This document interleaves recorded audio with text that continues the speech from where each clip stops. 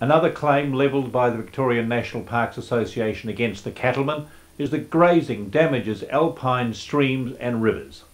The VNPA claims problems with cattle in the high country include increased siltation, nutrient loads and health risks for park visitors.